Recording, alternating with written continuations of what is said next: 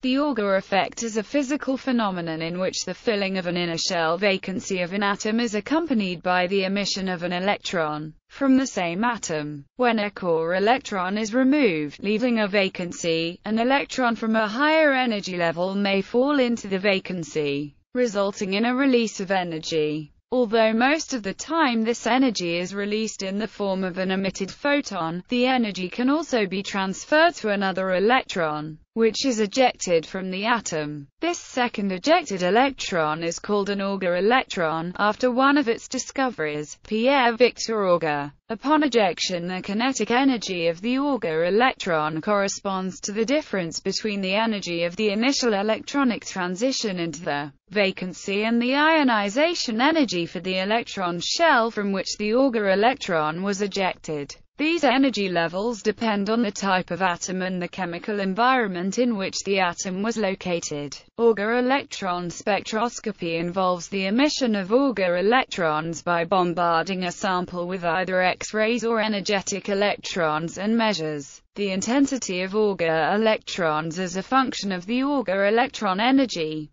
The resulting spectra can be used to determine the identity of the emitting atoms and some information about their environment. Auger recombination is a similar Auger effect which occurs in semiconductors. An electron hole can recombine, giving up their energy to an electron in the conduction band, increasing its energy. The reverse effect is known as impact ionization. Discovery. The Auger emission process was observed and published in 1922 by Lise Meitner, an Austrian-Swedish physicist, as a side effect in her competitive search for the nuclear beta electrons with the British physicist Charles Drummond Ellis. The French physicist Pierre Victor Auger independently discovered it in 1923 upon analysis of a Wilson cloud chamber experiment, and it became the central part of his PhD work. High-energy X-rays were applied to ionize gas particles and observe photoelectric electrons. Observation of electron tracks independent of the frequency of the incident photon suggested a mechanism for electron ionization that was caused from an internal conversion of energy from a radiationless transition. Further investigation and theoretical work showed that the effect was a radiationless effect more than an internal conversion effect by use of elementary quantum mechanics and transition rate and transition probability calculations.